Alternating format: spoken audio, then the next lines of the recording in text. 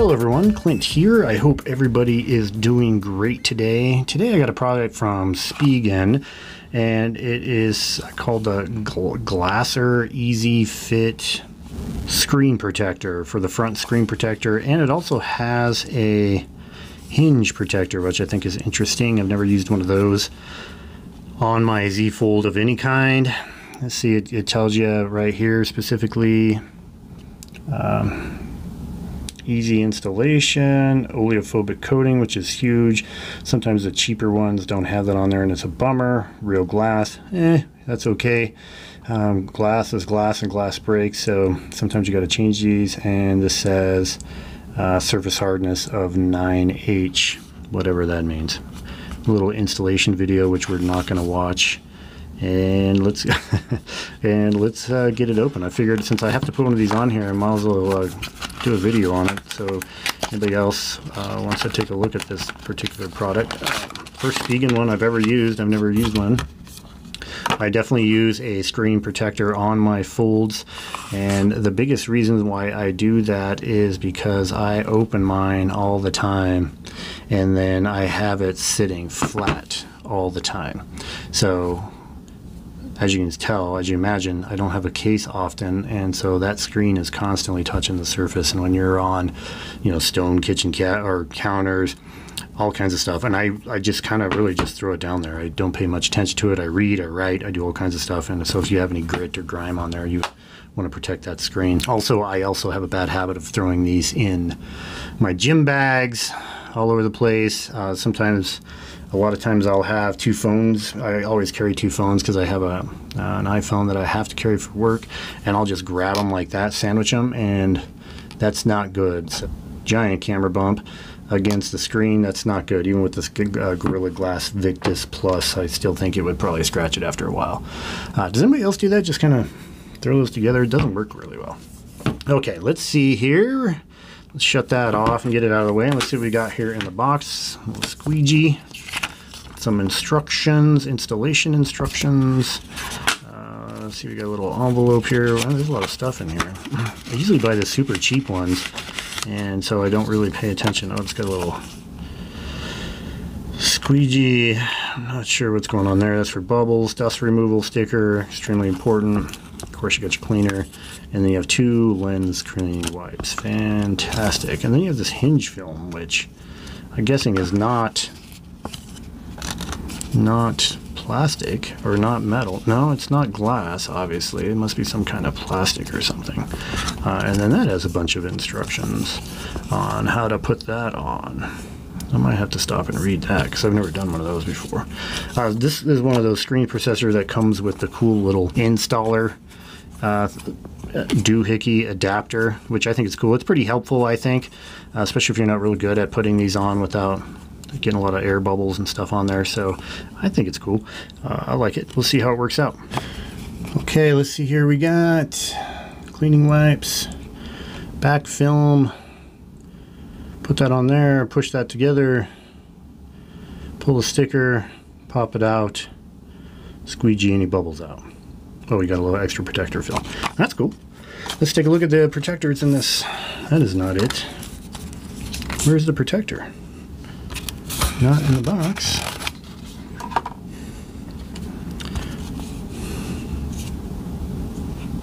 Oh. So, yeah, so the protector is actually already installed in the thing. Oh, that's cool. Okay, I'm thinking it's pretty cool. This protector was about, let's see, $18, I think, which is a little more than I like to spend. I'm kind of cheap when it comes to stuff like that. I don't know why, because I usually break these, and even the super good ones break eventually, and so I try not to invest too much money in them because I like to swap them out. But I really like Spigen products, and so I wanted to give theirs a shot. Maybe it'll last longer. Maybe if I do spend a little bit more money, it'll actually mean that I get a little bit better quality. We'll see. All right, so that looks pretty clean to me. I am going to go ahead and hit it with the sticker anyways, because man, I'm telling you, there's stuff on here. And just so you know, I've never done this on video before, so this should be really interesting. Whether I'm looking through a camera or not, but I thought I could probably get it done because it has this fancy little adapter thing. All right, we got words that say top, so that guy is going to go on there like that. Oh, okay, perfect, perfect. Let's pull this off. I think there's something I got to pull off here. Remove. Oh, there it is. Come on, Clint, use your brain here. Yeah, so you pull it off. Usually don't want it facing out just in case there's some dust that's going to fall. So now that is the adhesive side of that. Let's make sure we got the top of the phone. And actually, I think I'm gonna kind of, well, that didn't work. Let's go ahead and just leave it down. Just leave it on the ground and push it in there. There you go. And now you press here, and then I can see it through there. I don't know if you saw that or not, but the bubbles shoot down as it connects. And so far I am freakishly impressed with this methodology here. I really like it. I wonder if we're going to even need the squeegee on this. Probably. Alright, so it says wait 30 seconds. I'm not sure what 30 seconds is. Alright, there you go. So then you got a big huge thing here that says remove from here. Alright, let's try that.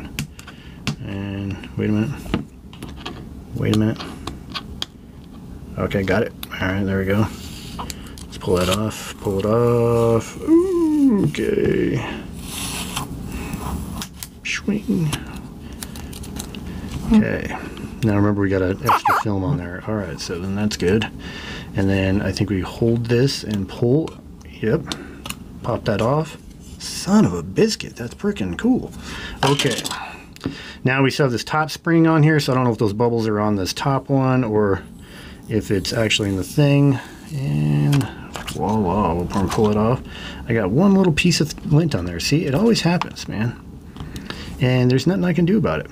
Yeah, once you get it in there, there is absolutely nothing you can do about those dusty things. But I'm telling you right now, that is probably my fault on the install.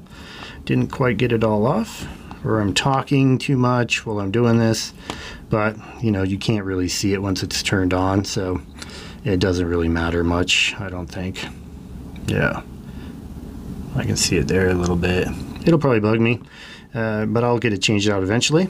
And man, that looks great. I really like that.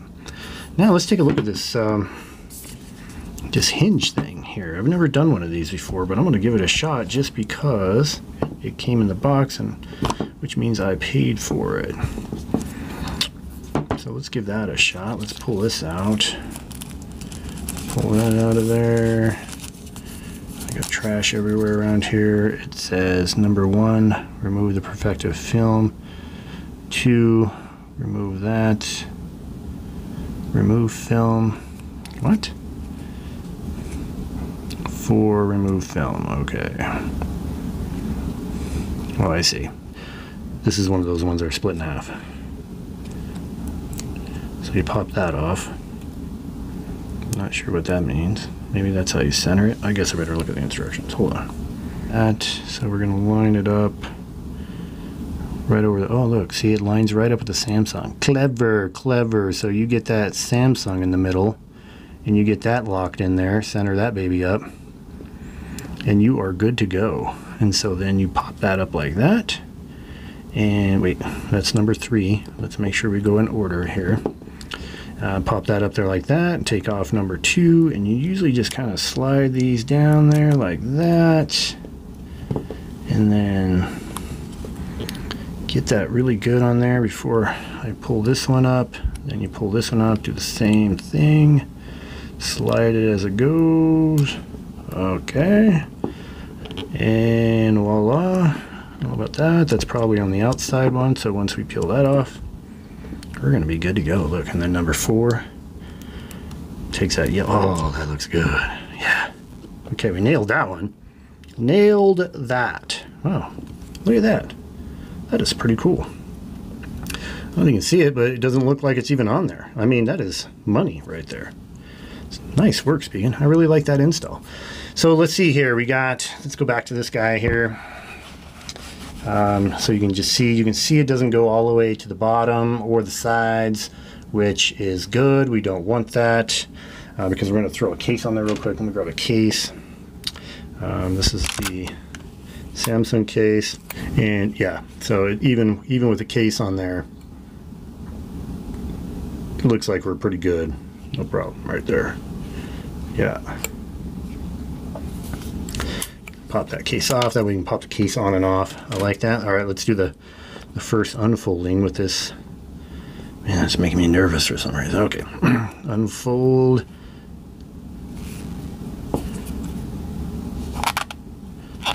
That made a weird squeaky sound. Did you hear that? Yeah. I don't know if I like that. What do you guys think? It doesn't mess it up. It looks fine. Not scratching it or anything. It's still stuck on there, but it is definitely making... Let's see if it wears out as we work it in. But I'm going to leave it on there. Give it a shot. See what it looks like. I like it. Okay. Yeah, it makes it a little bit... Whoa! Yeah, definitely a little bit harder to open. Jeez, you see that? Man, trippy. And let's see here, pretty oleophobic. Looks like that's working pretty good. Easy to wipe down. Oh yeah. So yeah, one piece of dust there. Not a bad install through the camera. I bet you this will break, and I might just buy another one of these because I like it. I'm gonna reserve judgment for this spine hinge cover, and yeah, let's see if it loosens up. If it doesn't loosen up, I don't know if I'll like it or not. But anyways, thanks for hanging out with me for this install, guys. See you on the next one.